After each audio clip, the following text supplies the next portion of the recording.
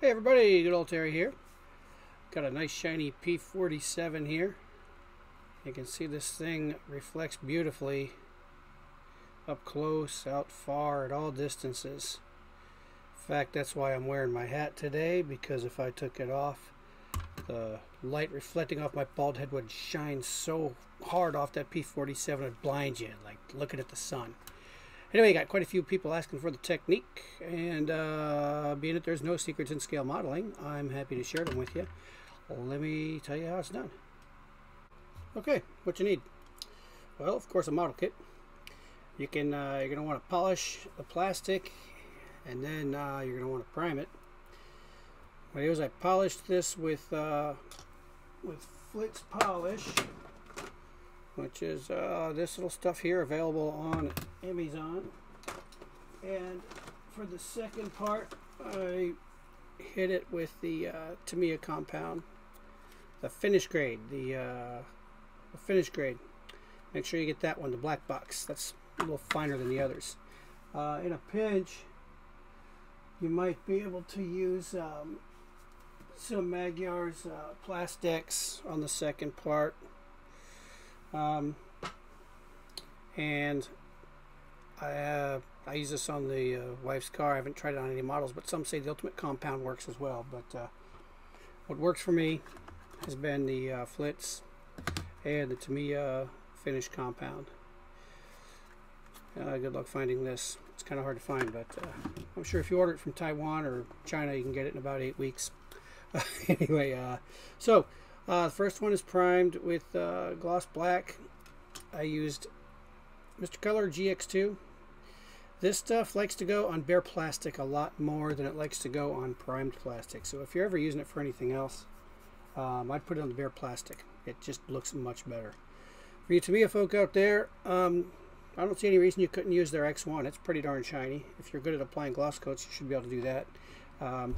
Being that the metal is going to be a lacquer, you're going to probably want to give it a good long time to dry before mixing those up. I'm not a chemist or anything. I'm just going by hearsay that it could cause you problems. Maybe somebody who knows a little more about chemicals can put down in the comments whether that's good advice or null advice. If you like the water-based stuff, kind of water-based, I like the Mr. Hobby Aqueous. You can use their black. Being that black's kind of tough to get your hands on right now, in a pinch, you could try using this H55 Midnight Blue, which, as you can see, this is closer to a black than it is to a blue. So if you can't get your hands on the black, you might get away with this. It's thinned with Mr. Leveling Thinner. And for the other one, I coated this one with something lighter. We'll see how that turns out, if it makes any big difference. And again, polished plastic the same way. I used Mr. Color C101 Smoke Gray. For Tamiya people, you can use the X19 Smoke. And you can also use, if you want like water-based, more mild stuff, you can use the H95 Mr. Hobby Smoke Gray. Also good stuff. For the metal, and that, by the way, all three of these also as well can be thinned with Mr. Leveling Thinner. For the metal, I've used the Mr. Metal Color. It's MC218 aluminum. And I thin this ever so lightly with Mr. Rapid Thinner. I'm only thinning it at all because it's a little thick in the bottle there. I wouldn't thin it too much because it's going to bite into the plastic too much. You won't be able to polish it off as well. So just be careful how much you thin that. You'll also need paper towels. And this is a messy job, pretty messy job. So if you can get your hand on some food gloves, powder-free gloves, that's good to use, because it's a messy job and you're just going to get the stuff all over your fingers. And that brings me to the last thing I'd bring, and that's some alcohol, some IPA alcohol. I use 99%. You can use, I'm sure, 90, 70, something like that, because all you're doing is using it to wash your hands off. And let's talk about how it's done now. Okay, I'm shooting this through an Iwata HPCS airbrush. I'm doing this at 18 psi. And I'm just going to get a couple little drops. Let's go with, let's say 2. 1. El Doso. That's Spanish for B, which is English for 2. Anyway, a couple of those. Going to get the aluminum paint here. And I'm going to get a toothpick. I like these little things for this kind of stuff. Some people will give you the lecture on using the metal stirrer and save the earth and all that, but you know what? Then you got to throw out a paper towel and use thinner. So either way, pick your waste. You know what I mean? Stir it up pretty good. And this really should be done outside of the airbrush cup, but you know, because lazy and because time consuming and all that other stuff, and this just being a demo, you know, I'm not going to be too concerned with that. And I'm just going to put about the official measurement of what's known as yay much in there. Mix it up a little bit. And then I'm just going to hit the first light coat here. Very lightly. Let me try to do this on the camera where you can see it. And you can see, you know, spray discipline isn't going to be a big deal here. In fact, a little variance is going to be good for you. And I'm going to let that sit about 30 seconds. Keep in mind I live in the desert out here. Things dry kind of quick. But the big thing is you don't want to let it dry too long, because then you end up having it dry to the plastic and it won't come off. And now I'm going to just kind of start buffing it lightly, gradually increasing my pressure. And about halfway through the job, I'm going to flip it over to the clean side. And you know, technique isn't everything here. This is just a demo.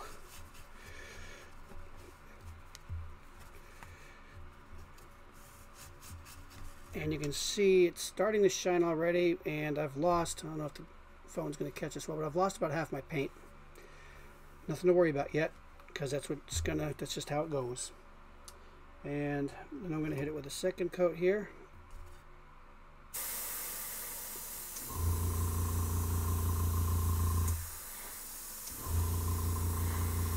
This time a little heavier. Again, I'm not worried about even coverage here, because I'd like a little variance in the metal looking.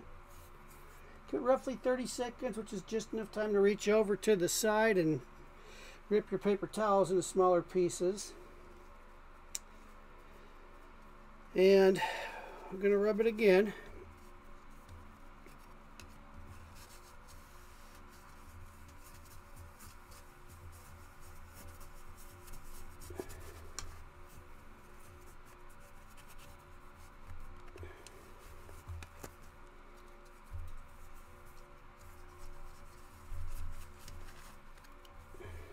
About halfway through, flip it over. Damn it, I picked something up and I scratched it, but that's okay. It's just a demo and I can strip this off later and reuse it. So, alright. And now it's starting to really get a little more of a metallic color here. These are pretty darn intense bulbs I got up here, so hopefully it'll show up as metal and not black. But then finally a third coat. I'm going to stop there. And of course you might want to put a fourth on, depending on how it's going, how much you've rubbed, how much you put on. And I'm trying to find a way to get a little more variance than just swirling at random is giving me here. But, you know, I'm kind of more concerned about finding a cure for the durability problem than anything.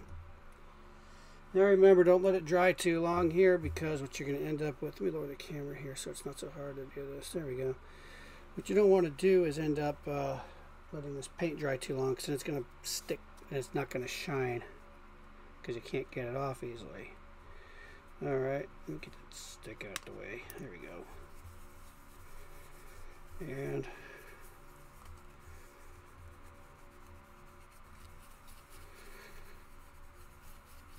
turn it over.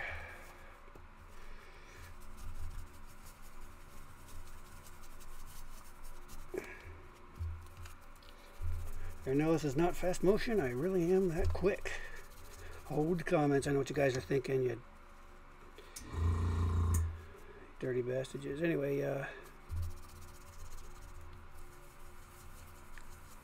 and you can see I'm not even holding. Some swirls back and forth, some side to side, some up down. It's really not making too much. It's not going to make any difference if you do it right. And of course, you're going to see fingerprints on here because remember I told you it's messy. Looky here. So anyway, there you go. And as you can see, let me pull something over here. Reflects the jar nicely up close. It's reflecting my, get it aimed at it, out of the light. There's my hand over there, far away. And if I take it up here, let me turn the phone up, you can see it's reflecting the entire hobby bench area. And even out there, you can see it's reflecting out the garage door. So you're not limiting yourself to something that looks good up close, and then as you move back, it loses all its reflectivity. See this light up here, let me show you. That light, that twin light is reflecting, that is way up here on the roof, over me, see? So this is a good, deep reflection as I try to reposition my camera in a manner that's going to help you. There we go. Alright, so again, if you do it slowly and take your time to do it right, you're going to get a better result on that than I did just showing you really quickly. So let's do it with the gray one now, okay? Ooh, this is going to be offset. I can turn it over. Here we go. Get the light coat just enough on the first one to barely cover it up. Give it about 30 seconds here. I'm not going to give it quite that much. You know the old saying, this is exciting as watching paint dry? Well, we are watching paint dry, aren't we? Anyhow, again, start out lightly and increase your pressure as you go. You might want to use round swirls back and forth, side to side. I'm just mixing it up because it's a demo, and I have found that it doesn't care which way I do this. The result at the end ends up the same. The big thing is don't let it dry too long. So you can see here, it's getting a little silver color there. Starting to look good. And now let's hit it with the second coat. I still got some paint there too. A little thicker. This time paint it to where it's opaque. Now, again, I'm doing random patterns. I want this to look just a little out of sorts so that when you look at it from different angles, you're going to see different things going on with the metal. Because, frankly, if it's all the same, it's just going to look like chrome, like a car bumper, and that's kind of boring to look at. It doesn't change like an airplane does when you move around it. Okay, that's about 15 seconds. I'll give it another 10. That'll do the job. Take a toothpick off this point. See what I meant about the hands? Look at that. Alright, so starting out light, increasing the pressure as I go.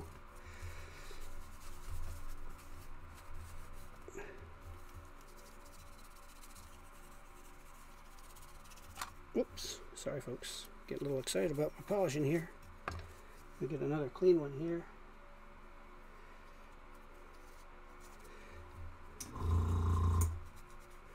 I kind of like the smoke actually better than the black, folks. I think it actually gives you a lighter metal. If you like the dark looking stuff, go with the black, but I kind of like this gray better. See, now we're really starting to get somewhere with that. You see how the at random patterns and the at random depths that I'm spraying it with are giving me a little bit of what would look like oxidized metal, which is what I'm trying to get at. I love that for P47s. If you're a Mustang guy, you might not care for that, but Mustangs are like quarterbacks on a football team. They're nice and pretty.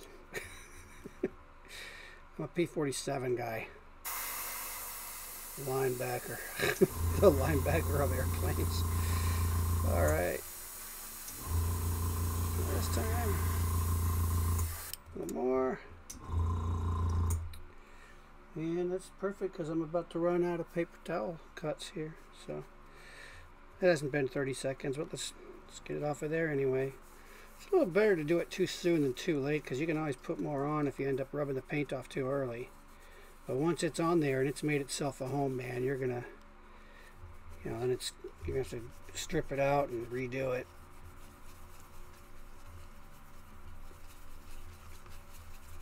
Get my other clean one.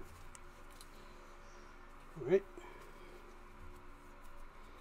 I'm gonna just rub this lightly and quickly.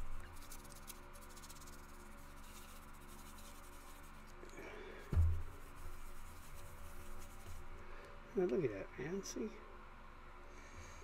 the light over me? You can see everything. Look at that. You can see my pencil right here. Look at that. The whole darn thing. Look, I'm moving these farther and farther apart. I mean, this thing's just really holding the reflectivity up beautifully. See? Now for the final step, what I like to do, well, let me cap my paint before I ruin it here really quick. Bear with me just a few seconds, fellas, as I shake my camera and put things away. Now I like to get my Vallejo pigments. My Vallejo pigments, this is 73-123. Dark Steel. Acero Oscuro. Acieri Fonche. See, I know all that because it's right here on the label. I'm not that smart, see? Anyhow, what I like to do is get a Q-tip and get my wings out here. I don't need you in here. Alright, gonna get my Dark Steel pigments here.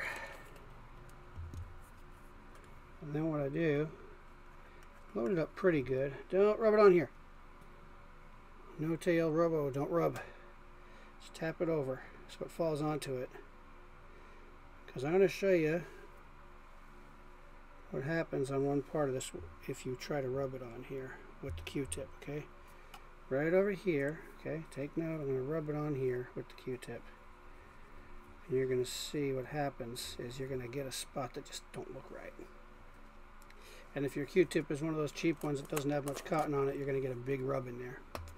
So the first thing I do is I just get these on, rub it in, get it lightly to kind of spread out.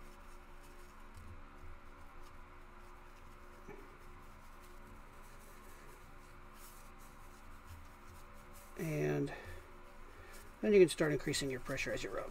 And it's going to give you just a hair more shine and a little depth.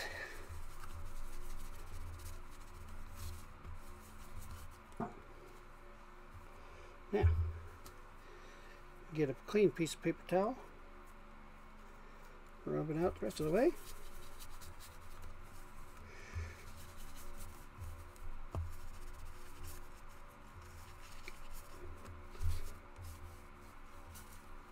Okay, here's what was primed with the black.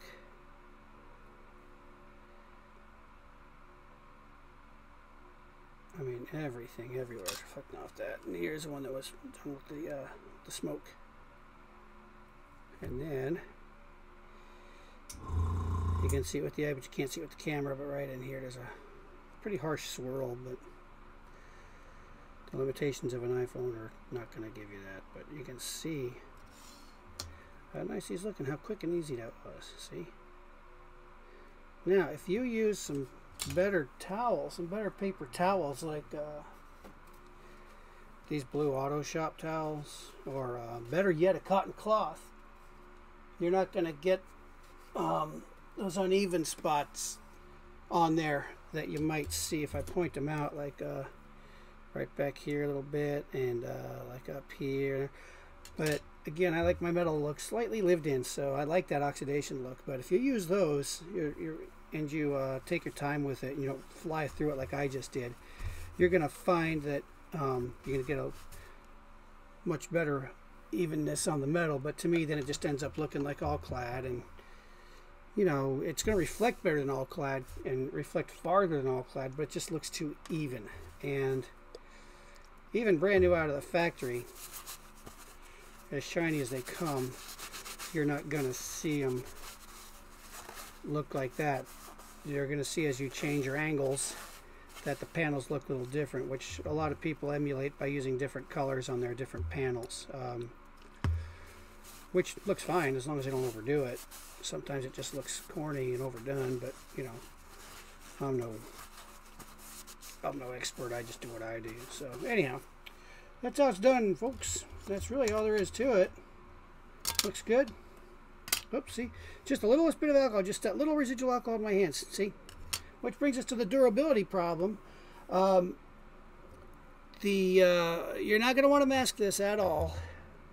Detacking the tape ain't going to help you. You're going to have to do what I did, and that's before you put the metal on, you're going to have to paint your anti-glare, your stripes, everything. You know, your heat shielding for the different metal. Everything's have to be done separately and then taped over when you put the metal on. And I did experiment with decals. Salvaset eats it up. But to me, a Mark Fit Strong, if you don't wait too long, will be okay. In fact, what I'll do for you here, let me pull it out right now. I'll get some Mark Fit Strong out here, and put it on there. And dip it in and get it really pretty heavy here. And I'll just put it over this cover here. You can see it's not doing anything. I'm rubbing it around a little bit. It's done nothing to the Q-tip. But if I leave it here set, and I let it, especially if I let it pool up, let me put it outside the border so you can see it easier. Now you may not see this, but if you look carefully, right up here and in the square, look at that, I'm all the way back here and it sees me. Beautiful. Well, anyway, but you see it's not really doing anything to it. But if I just sit here and I keep on rubbing, you can see ever so slightly some of it's starting to come off. Alright, and again, durability issues, fingerprints. See, I got a fingerprint there from handling it. Of course, I kind of parked it there when the paint was still wet, but general fingerprints, if I just do this, it's not picking them up, but that doesn't mean I'd be handling it with my bare hands. I put more darn alcohol in these hands as I build than you can imagine, so they're probably pretty clean from that stuff. But you can see any residual alcohol or stronger, it's going to take it off there. Masking it out, let's give that a try real quick. I'm going to go in here and just pull out some Tamiya tape. I'll use the skinny stuff because that's what I have the most of. I'm not going to detack it or anything. Let's just put it on here, put it across.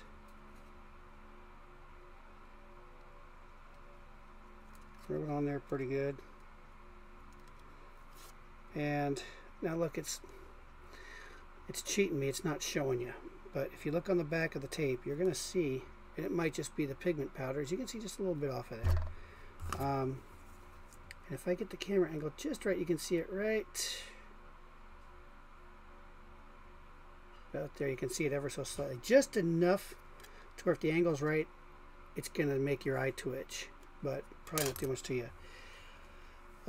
Protecting it, I've tried using Aquagloss, which even Aquagloss robbed it pretty bad. Tamiya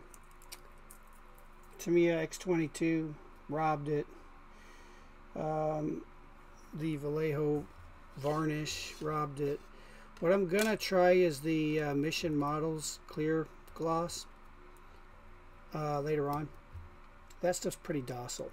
I'll see what it does, but that's going to be on another report. But anyway, there you go. Hope this helped you out. Hope you enjoyed it. And we'll talk to you guys later on. Hey, I'm going to throw you in a freebie here. You're getting a bonus for absolutely no extra cost. Rubbing alcohol, 99%. Watch how quickly this comes clean. It's gone. See? It's down to the F. So if you get into trouble and you need to fix something, no problem, man. And this is the Mr. Color underneath it. It comes right off. That 99% alcohol, if you can get your hands on it. It's pretty easy to find. I got mine on Amazon. It wasn't too expensive at all. But, you know, It comes right off of there. It comes off nice and clean. Now these wings are ready for their next assignment.